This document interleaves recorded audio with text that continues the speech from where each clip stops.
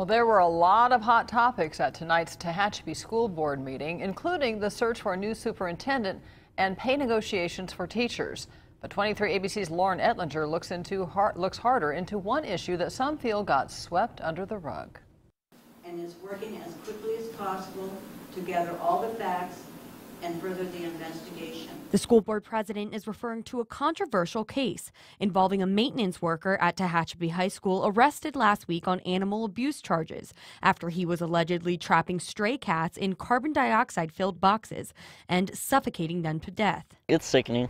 Yeah, it's not something that you hear about every day. At tonight's meeting, the issue was brought up, then quickly halted as the board redirected questions to the investigators of the case. But that didn't stop one woman from speaking up. Someone gave him that order, and we don't know who gave him the order. Custodians do not go to work and say, this is what I'm going to do today.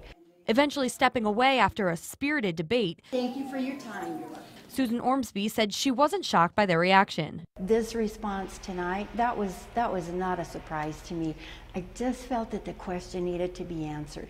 Some question whether there's a conflict of interest surrounding this case. The district superintendent, Lisa Gilbert, also happens to be married to the man in charge of the suspect arrested. And the investigation is being conducted by the Kern County Superintendent's legal team. I think they need to find out who gave the order. And I think that person probably should have a greater share of consequences than the person who actually carried it out. Ormsby said she'll continue to stand her ground until this mystery gets solved. Somebody has to speak up.